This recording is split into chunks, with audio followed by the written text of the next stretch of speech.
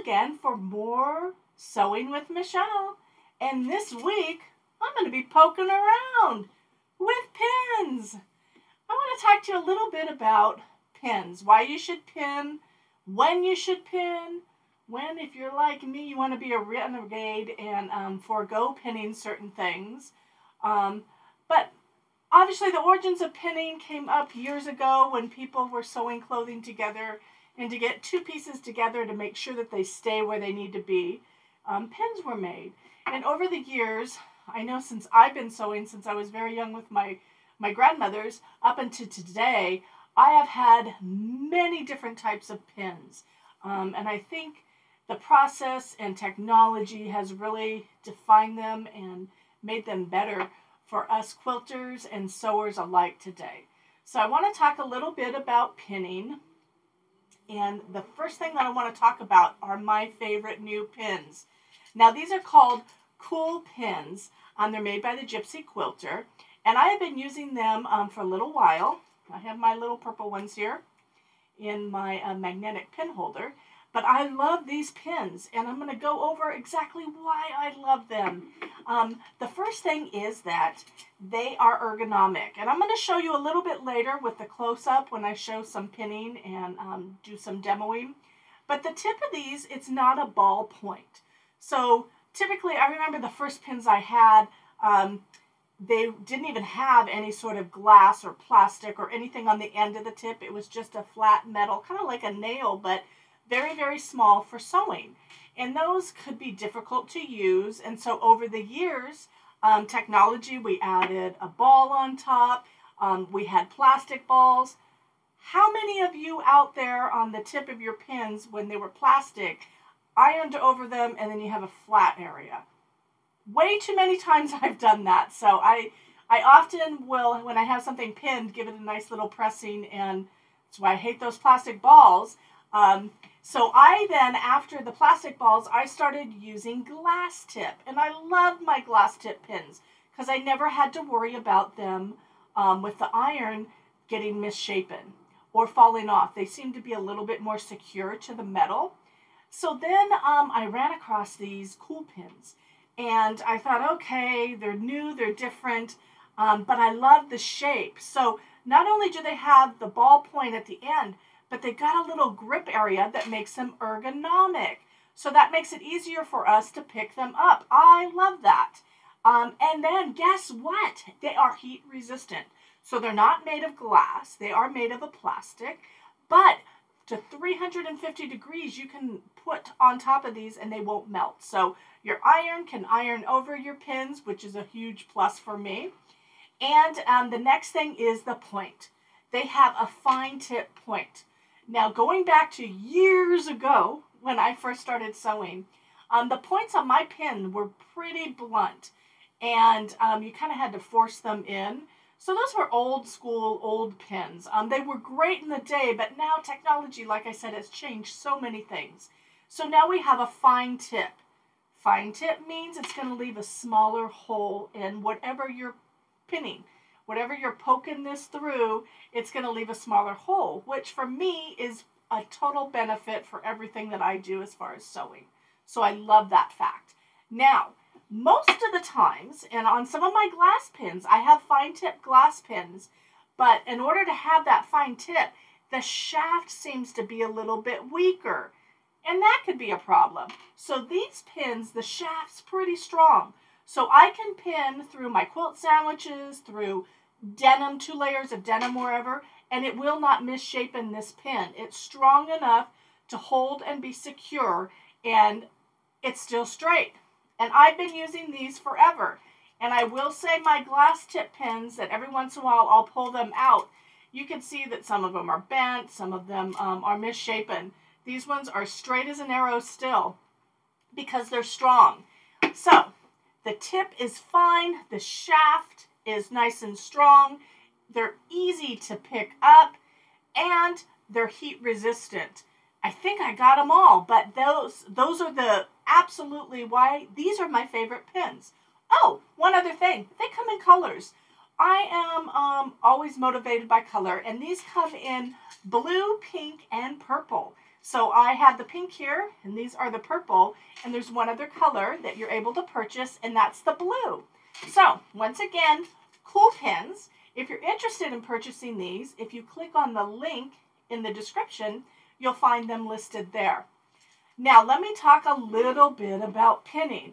One of the things that has happened to me over the years is I'm pinning and a pin drops on the floor. And I have literally put my toe through I don't know how many pins or needles, and it's been a problem. And I have I have animal in the house. My kids are all grown now, but when they were younger, I was always worried of someone stepping on the pins. I can be the sacrificial lamb, but I don't want anyone in my house that's visiting or, a permanent member of my family to get a pin in their toe. I know it hurts, and it can be painful for a little while. So I used to, when a pin dropped, stop everything, stop my sewing, get on the ground, hands and knees, crawl around until you find the pin. And over the years, I had found a tool that would help me, and it was one of these. It's a pin picker-upper, and it has a telescoping arm, so you don't have to get out of your chair.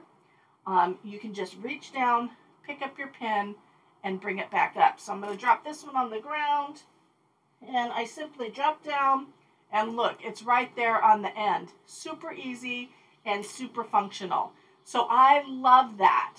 And I have been using mine for a long time. But one of the joys that I have had is doing research for what I'm going to show you guys. And I saw this one, and I went, holy guacamole, it's lighted. So it just amped up the pin picker-upper that I already used. So this one's got a little switch here, and you turn it on, and you'll see my face lights up, and it's got a light. Now, as I've aged, my eyesight isn't as good, but sometimes when your pins drop on the ground, it's like, depending upon your carpet, it could be, you're swimming through the fibers to try to find that. So this light is going to help illuminate where the pin is. I love that. It was just one other thing to make this item definitely something I had to showcase for you. So this is the lighted pin picker-upper. It's magnetic, but it will pick up 8 pounds. 8 pounds. That's amazing. And I'm going to show you real quick how strong it is. It will definitely pick up your pins. But one of the other things that I use mine for all the time, and probably more so than picking up pins, is I'll be sewing, and maybe I'm quilt wrangling a large quilt, and my scissors get knocked off and they drop to the ground. Well, this will pick up your scissors. It'll pick up anything metal, but my scissors probably get the most use from my pin picker-upper. So keep in mind, it's not just for pins. You will find that you will be using this for everything. Another thing that I use it for all the time is, have you ever been sewing and your needle snaps and the very tip of the needle, just a small little fraction, drops down into the bobbin area, and you're like, oh crud, I hope it's just right there on top. Well, if you open up your bobbin case, and I simply just put this over the top area, and you'll see that that tip of the needle will plop up and be on the top of your pin picker-upper. So 3 uses off the bat where I use this for. So pin picker-upper, scissor picker-upper, and broken needle retractor from your bobbin area. I love it, and on the fact that it's lighted, it's just a huge plus in my book. So with that said, I'm going to go ahead and switch to the other camera, and I want to show you some of the reasons where I pin and the places that I will forego pinning, but most of all, the places where I never skip pinning. Okay, so first off, I don't know if I can show you real quick, but if you look real close here, you can see that these pins, like I said, they're not a ball on the end. They're actually ergonomic, so it makes them easier to pick up and grasp. And absolutely, it makes your control for when you're pinning the best. So, love that. So let me show you why I pin certain things. And first thing I want to show you is how I pin. So I have these 2 pieces of fabric. Let me turn to the yellow one so you can see a little bit better. And I'm just going to line up the edges like, there's nothing fancy there. But what I want to show you is something that I started doing over the years. So basically when you pin, you're going to go through one end into the other. And I used to take that pin, and sometimes that pin would go over the edge. Other times it would just be slightly over. So you can see on this one here, I completely have the pin tip on the other side of the fabric, and this one's just in the pathway. So what I do now is I only pin, but I leave it a 1/4 inch away from the side of the fabric. Now the reason I do that is because most of the times I am using a 1/4 inch seam. This is still going to give me security so that my fabric will not shift and get out of alignment, but that is going to make the chances of me hitting that pin with my needle that much better. Now, oftentimes when you sew, you're going to sew up into the point, and then you're going to pull the pins out of the way so that you don't sew over your pins, because I absolutely do not recommend sewing over your pins, which is why I try to leave them a 1/4 inch away from the edge. But there are times where it is critical to make sure that things don't shift, that I will completely sew over the tops. And that is why I always have my tips a 1/4 inch away from the edge. And if you just get in the habit of doing it that way, then you'll never have a problem of your machine hitting your pin. Okay? So that's how I pin whenever I do pin. Now, with that said, one of the things that I wanted to talk about is some of the reasons why I pin. Now, I am absolutely a renegade. And I don't always follow directions well. I know my husband could say, yep, that's absolutely a true statement. But sometimes if you're reading the instructions on something, it'll say pin this. And I just, decide then and there, do I really need to pin, or can I get away with not pinning? And oftentimes I will get away with not pinning. But that's because I'm a pretty confident sewer and I'm aware of my abilities. But there's certain reasons and certain times when I don't skip. I don't cut the corners, and I make sure I pin. One of those times is when I'm working with strips. Now, when you're working with strips that are small, it's more likely that that fabric will stretch or get not in alignment. So what I like to do is, if I'm doing 2 thin strips, is I pin. And once again, I start at one side, and then I go to the other side, lining those up. And then what I like to do next is go to the center. And I will go to the center, making sure that everything is aligned, the sides of the fabric, and then I will pin once in between the lengths. So it's usually somewhere around 5 inches when I pin in between. So you'll see on this one, about every 5 inches I've got a pin. And that's generally what I do. If I'm going to be doing a small section of fabric that's thin, I will definitely pin. And once again, I don't go crazy with my pins. About every 5 to 6 inches is perfectly fine. So that's one area where I never ever skip the pinning. Now another area is curved piecing. So if I'm making some blocks and I have curved piecing, I never skimp on pinning there.